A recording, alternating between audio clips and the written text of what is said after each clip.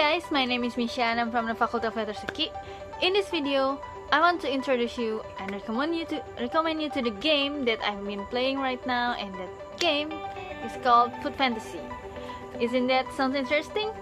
In this game, Food Fantasy is a game where you can manage a restaurant, adventuring, and also collecting food souls or recipe in this game at the same time. So the reason why I want to recommend you this game is, the first of all, this game is free and you can just download it from the Play Store, and the size is not actually that big.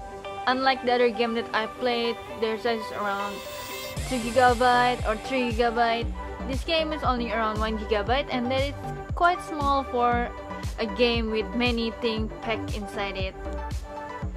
And also the update doesn't take too long, like other game can take like 1 hour to update, and this game just take around 10 minutes or 15 minutes, so it can rest assured. But you will need online connection too for playing this game. The second thing, the most beautiful thing that you can find in this game is the design of this game.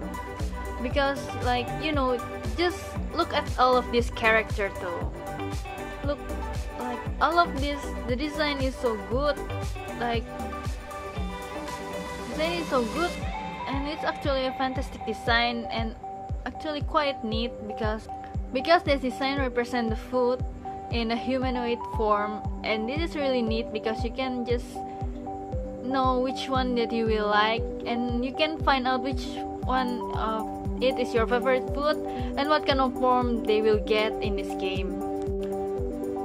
Not only the humanoid form, when we battle in this game, we can also see them in a chibi version.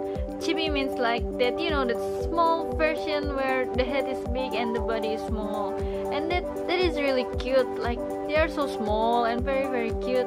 Just, I'll give you the example of this character.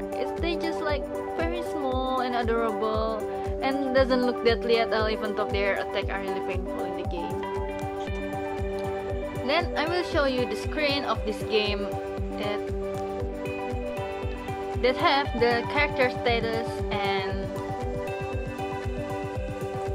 with its skill screen, so you can see how the game show you how the character looks together with its status and skill screen. If you search for a certain food soul, you cannot get it from dungeon or other place. Most of them come from gacha, like, you know, that kind of summoning system where you need item to summon them, like gacha. You can get them from the gacha, but don't be sad if you didn't get your character. You can still get them by collecting the shard, the food souls that you want. You can collect them one by one, either it's from shard fusion or from, you know, gather shard from the dungeon. The shard you need to gather are differ from each rarity. Like, for example, the air rarity only needs around 50 shards, and the SSR rarity needs around 60 shards, and the UR rarity needs 80 shards. And good luck on collecting those shards.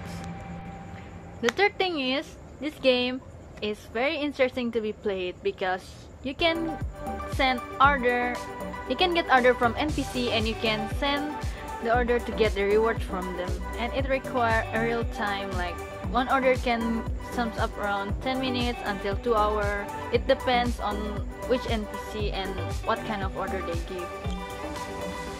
There's a food souls, but at the same time there are food as well. So other than gathering the food souls, we also have a restaurant where we can create our own recipe and like selling our food.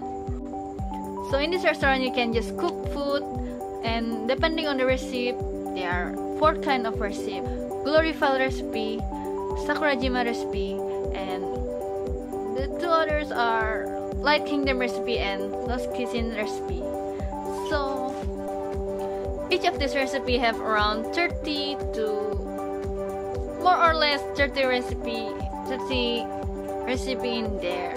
So good luck on figuring this recipe If you are someone like me that have tried so many times but failed either way, like you tried 5 recipe and all of them end up failed because you failed to guess the recipe, you can just open the Wikipedia to see the list of the recipe and what kind of ingredients that you need. So long life Wikipedia.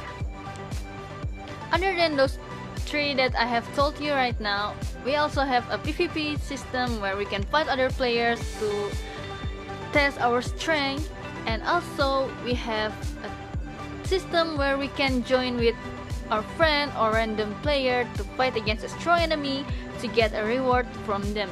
The rewards are quite good. You can get money on it, or you can get the food shard that you cannot get anywhere aside from this stage. So how about it? Sound interesting, right? So I will be really glad if you end up playing this game, or are even interested a little bit in the character or this illustration. So, and by the way, if you play this game, tell me your ID so we can chat in the game or play together. Okay, thank you for watching. Bye bye.